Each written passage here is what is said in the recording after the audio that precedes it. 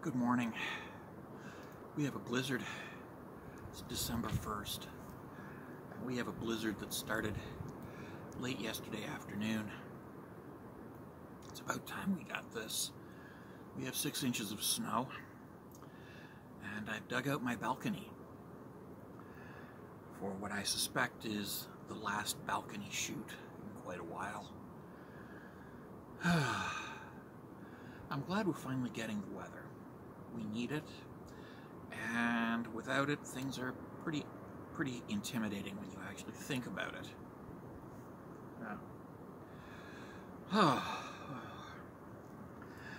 Unfortunately, climate change denial is one of those sicknesses, along with the belief in a flat earth conspiracy and the rejection of obvious reality that is prevalent among creationists.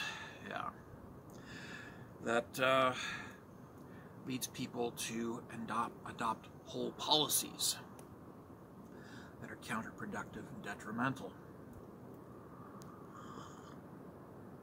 And I have to say that the Koch brothers have done a wonderful job brainwashing and indoctrinating small-minded conservative thinkers into believing that climate change is a conspiracy. It's not. It's a consequence. It's a consequence of an overly consumerist society that is more concerned with convenience than with the well-being of future generations.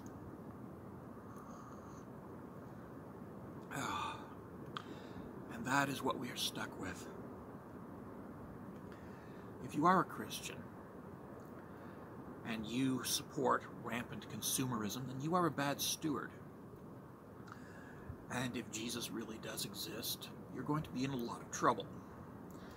If you are Jewish, and you believe in the virtue of rampant consumerism, and Jehovah Yahweh is real, you're going to be in a lot of trouble because, again, bad stewardship. If you're a Muslim, and you are supporter of rampant consumerism, and your God is real, you're going to be in a lot of trouble because, well, all three religions take a very firm stance against the kind of aggressive consumerism and unlimited consumption that is at the heart of unrestricted capitalism. They all take a dim view of the greed, the wastefulness,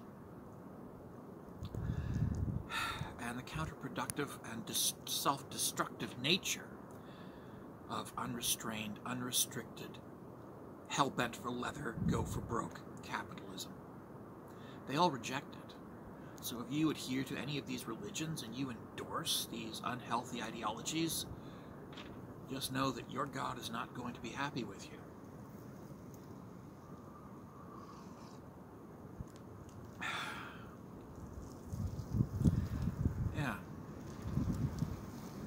So we finally got winter, and it's overdue by a month. And the seasons apparently are not as unchanging as Scripture would lead us to believe. They can be influenced, and they have been heavily influenced by human greed.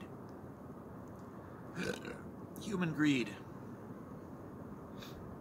That most abominable of vices condemned quite vehemently in the Bible, in the Torah, in the Quran, and yet so aggressively pursued and embraced and endorsed by the most aggressively conservative members of all three religions that those three books are from. This is a terrifying thought. Not for me, but for you.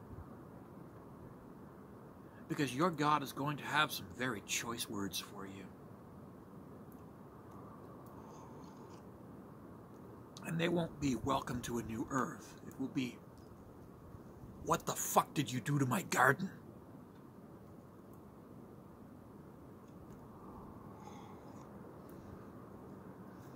Yeah, something to think about.